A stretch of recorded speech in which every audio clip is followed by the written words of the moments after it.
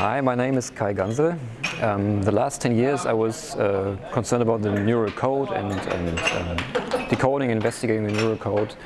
I did recordings from red visual cortex, and today I will talk about ways to analyze the data that I got and ways to decode the information that's in there with Mathematica, and I hope you enjoy it. Most interesting application possible is about cracking the neural code. And why is it interesting at all? Well, although it might be obvious, let me scale this up a bit. Let me start with a quote from good old Donald Hebb, a Canadian psychologist, who said back in 1949, "Modern psychology takes completely for granted that behavior and neural function are perfectly correlated, that one is completely caused by the other. There is no separate soul or life force to stick a finger into the brain now and then and make neural cells do what they would not otherwise. One cannot logically be a determinist in physics and chemistry and biology and a mystic in psychology. If one is to be consistent, there's no room here for a mysterious agent that is defined as not physical and yet has physical effects. Mind can only be regarded for scientific purposes as the activity of the brain, and this should be mystery enough for anyone." So it's clear that both behavior, mind, cognition, and neural activity in the brain is far from being random. So there must be some relationship between the two, which we could call a code. So in principle, a code can be defined in general by relation between two sets of symbols, which is the code input set that is related through a code relation function to a code word set. The input set is all the symbols that the code relation function accepts as an input, and the code word set is all the symbols that the code relation function can generate.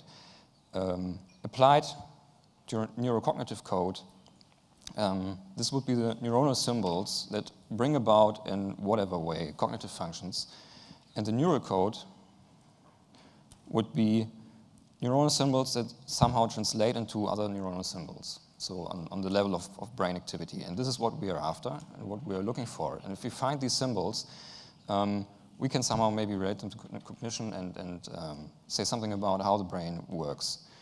Now, this is essentially a data mining task, because you can record brain activity, but in the very beginning, you don't know what you're looking for. So you have to define what neuronal symbols could be. And on the level of a single neuron, it's pretty clear what this would be. So a neuron looks like this. It has a soma here and dendrites with many synapses that get inputs from other cells, and an axon that sends the output signal of the cell, if there is one, to other cells. And what you see here is the membrane potential of an example cell over time, and these so-called spikes here, these action potentials, are very brief pulses of less than a millisecond duration. And these are, so to say, the digital result of an analog computation done by the cell. The cell combines all the input signals it gets, and every now and then, if it thinks it's necessary, so to say, it sends out this big action potential pulse down its axon to the recipient cells.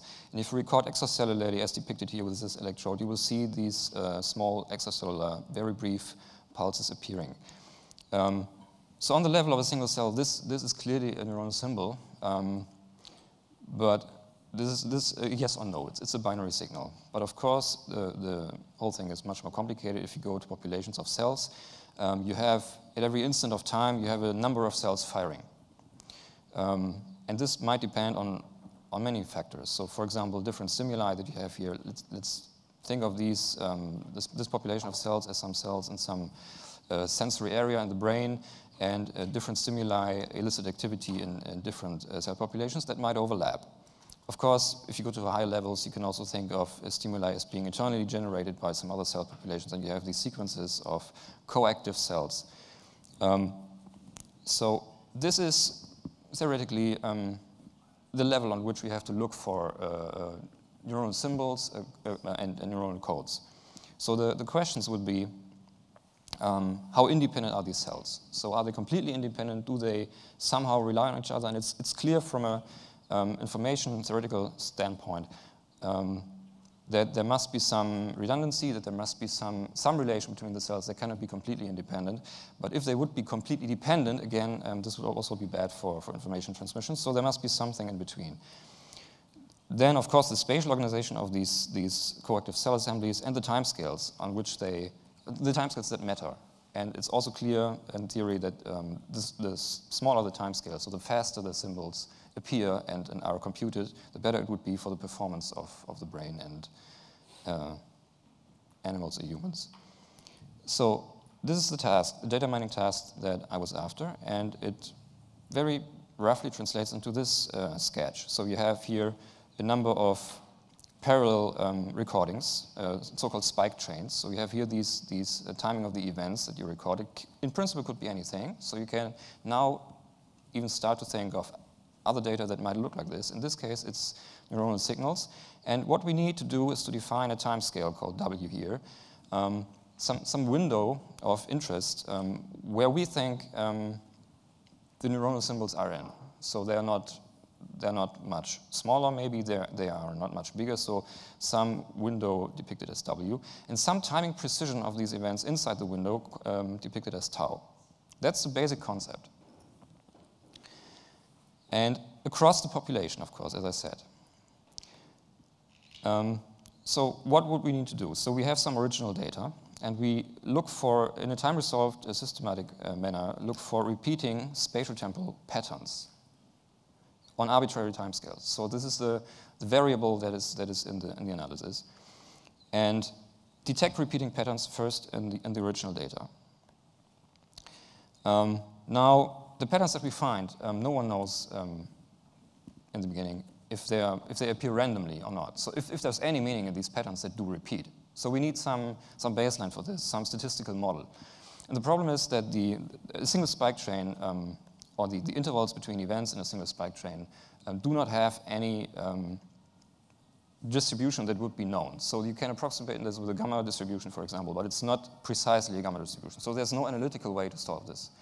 So what we need to do is to construct surrogate data from the original data by destroying only this feature in the surrogate data that we want to test for.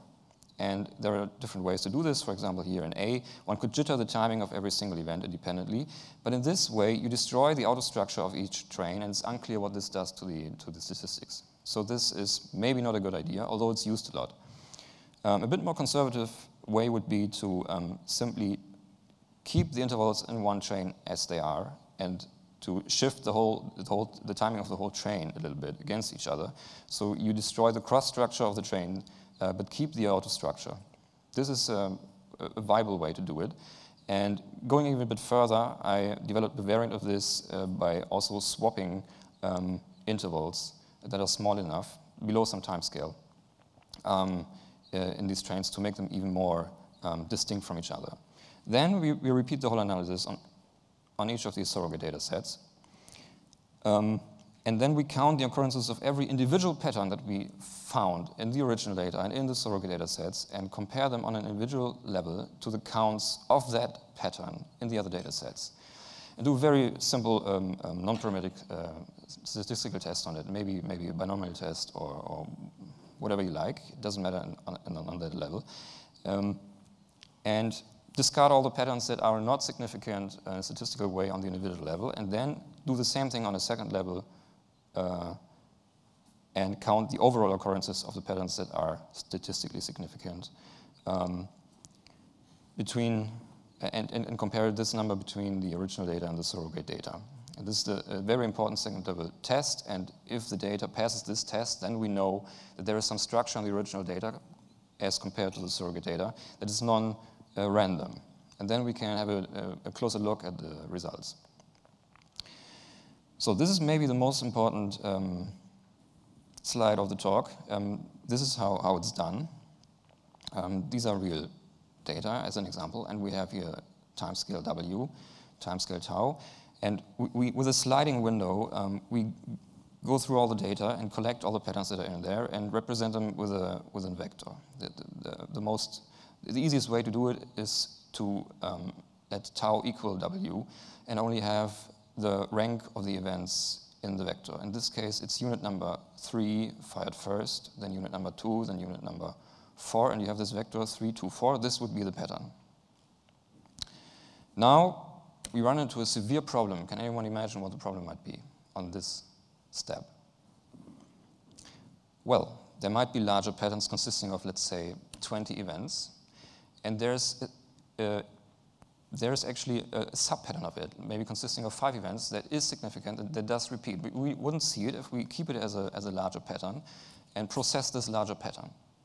So we would need to somehow separate the events in this larger pattern and make smaller ones of them, but now we run into a combinatorial explosion. So if we have 20 events, we can combine them in more than 1 million ways.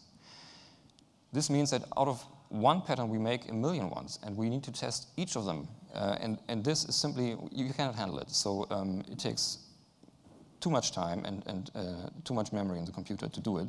So I came up with a little trick. It's a little bit cheating, but I introduced another time scale called T and computed cross correlations of the single units per time period T.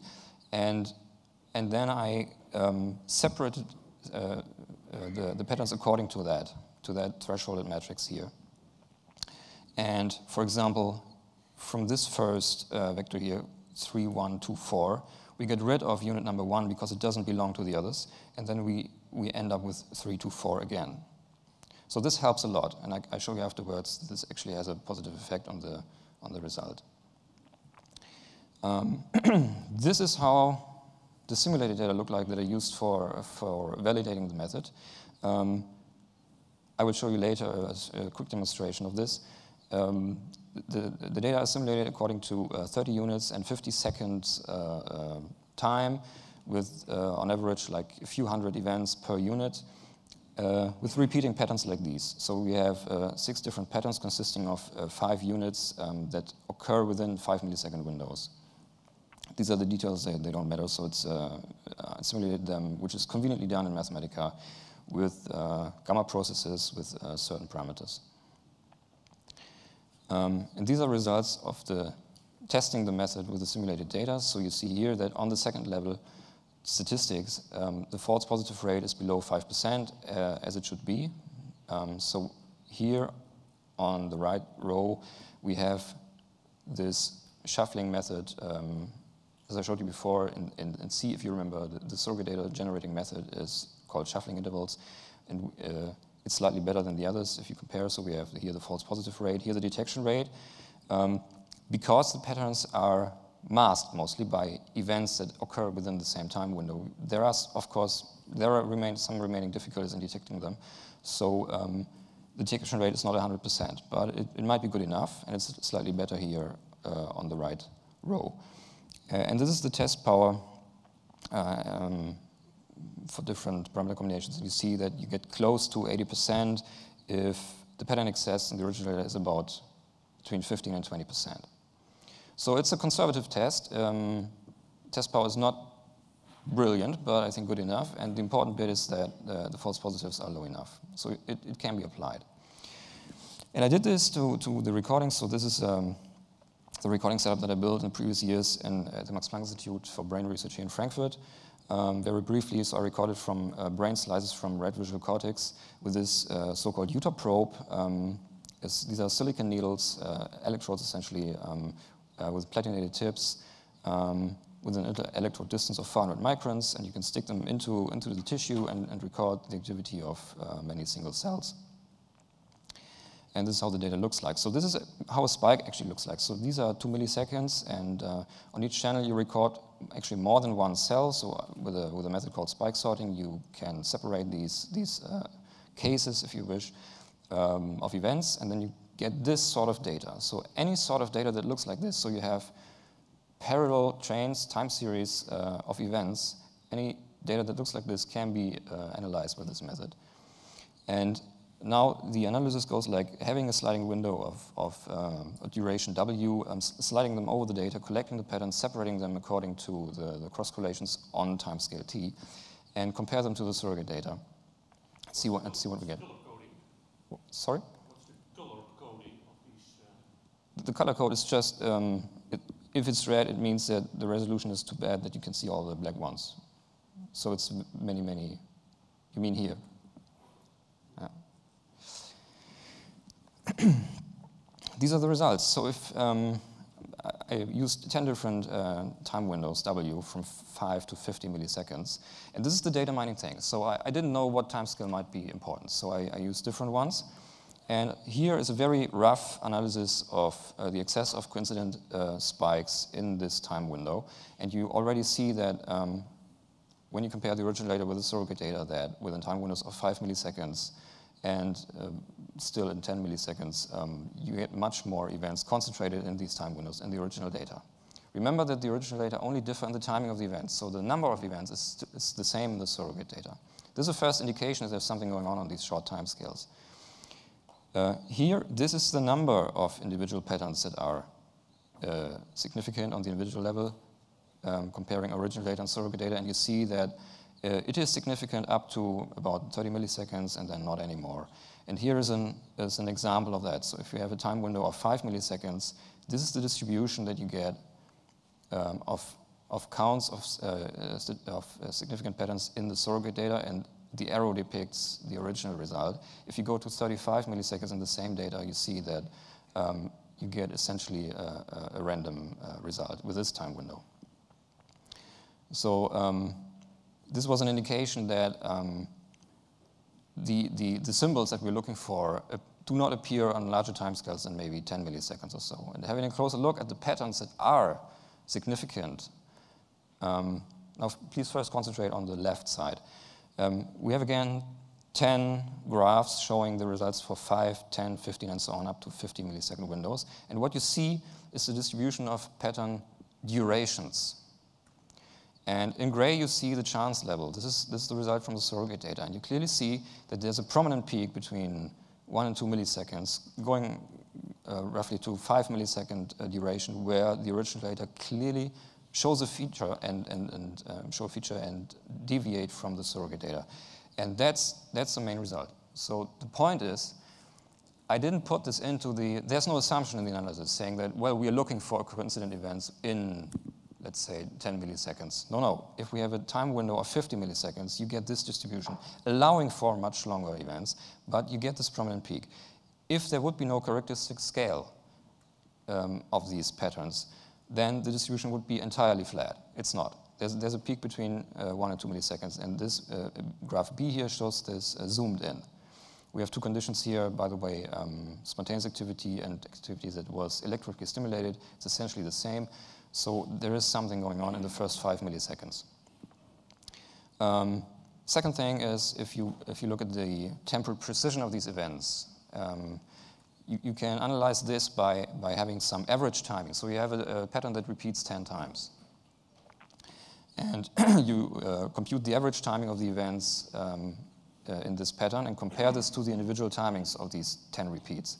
Then you again get a distribution that is extremely precise and, interestingly enough, follows a power law, as you can see in C. I'll come back to that later. So, the conclusions. This is, of course, all speculation, but at least we have something in our hands now. The transient synchronization of a selective group of cells may correspond to a meaningful transition from one cognitive state to another, while previously separate aspects of some seemingly meaningful information combine to give way to a holistic experience, like perceiving an object, reaching a decision, or becoming aware of some thought or idea. This would apply to, would agree with the principle of structural coherence from David Chalmers, a philosopher.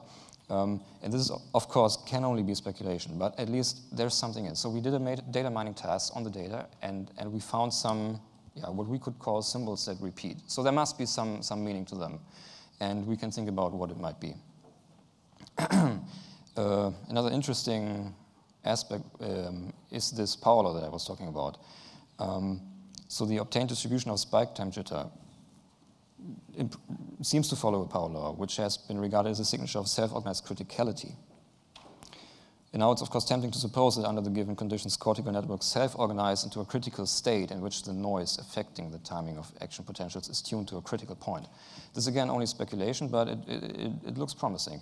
Whether this explanation holds, by what mechanisms such a point might be reached, and whether spike time jitter in vivo, this was done in vitro from brain slices, also follows Apollo, remains to be investigated, of course. And I'd like really to stress this point and to point this out, that this pattern detection method can, of course, be applied to any other data, like, for example, fMRI data, just by adapting the parameters and the temporal scales. So it's open to any sort of data.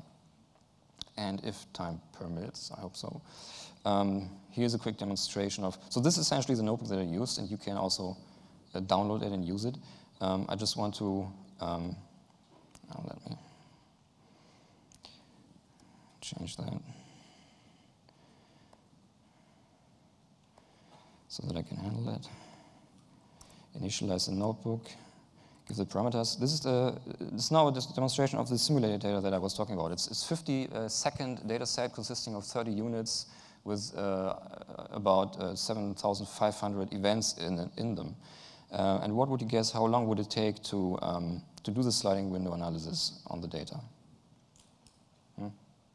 Long? Done. Now, this was the original data. Now we construct the surrogate data. I told the notebook to do 20 surrogate data sets. The average spike displacement in time was 7.03 milliseconds. Let me see. Okay.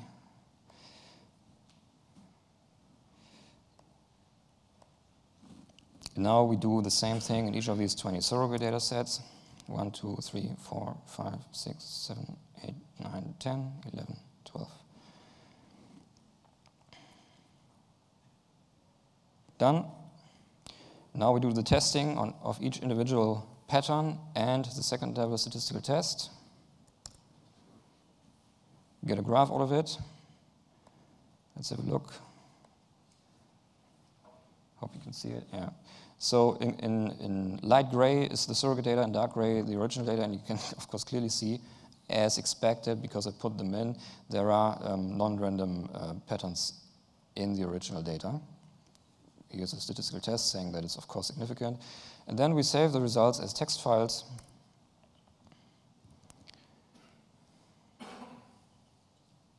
Come on.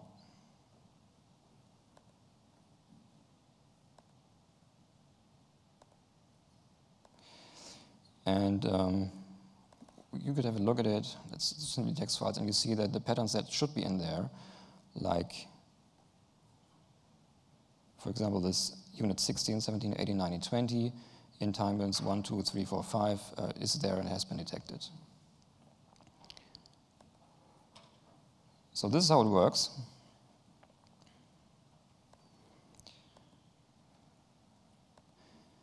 And I just want to give you a brief outlook how we could improve this. Of course, very easy to do, and I actually did this already. One could parallelize the time-consuming steps in the computation with the parallel commands like parallel map, parallel table, parallel do. This is very conveniently done in Mathematica. It was no problem at all. When I tried this at first, it immediately worked. And of course, to make the performance of the whole testing better, one should do at some point an exhaustive search for all genuine higher order correlations in the data using a combination of methods, and I started doing this. First idea would be to search for all repeating patterns with another method, the two tapes method that was published in 1988 by Ablis and Gerstein, and then test for higher order correlations between events using only these found patterns that actually do repeat. Otherwise, we have this combinatorial explosion problem, and this alleviates this a bit. Still, we would have a memory problem, so I tried this, and with the same data that we're using, like 2 gigabytes of memory during the computation before with the method that I showed you, if you go to this exhaustive testing, you immediately need like 100 gigabytes of memory, and this notebook cannot handle it. But one could do a trick and use some bitwise representation and computation of patterns. As you probably know, typically a number is represented in Mathematica with using 64-bit of things. it's represented with 64 bits, and if you could go down to 1 bit, you need, of course, much less memory. And this can be done. If you use the 2 tapes method, you essentially have, it's called like 2 tapes because you have the data as think of a sheet of paper with holes in it. The holes represent kind of the spatial temporal pattern that are there. So you have time on the x-axis, and then you have some events. And if you have 2 copies of these papers and slide them against each other, at some offsets, you will have some overlapping holes. And these are actually the repeating patterns that you have in the data. And it's enough for this method to have them represented as single bits. So this I'm working on actually currently. And of course, it would be very interesting to apply this method to other research areas, like, for example, genomic data, financial data, or any other big data. For example, schizophrenia is a gene-related disease. And there are now a few hundred candidate genes that people think are related to the appearance of schizophrenia in early adulthood.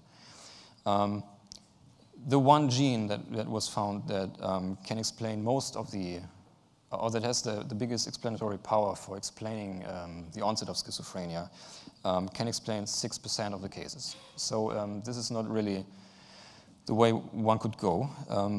So one would need to find these higher order correlations beyond pairwise, so not like taking 2, but taking more at the same time and having a much bigger explanatory power, hopefully, in this way. But this means finding these higher order correlations. And this I would really be interested in to do in the future. So thanks for listening. The algorithms are published in this paper. You can download it. You can also download the notebook there.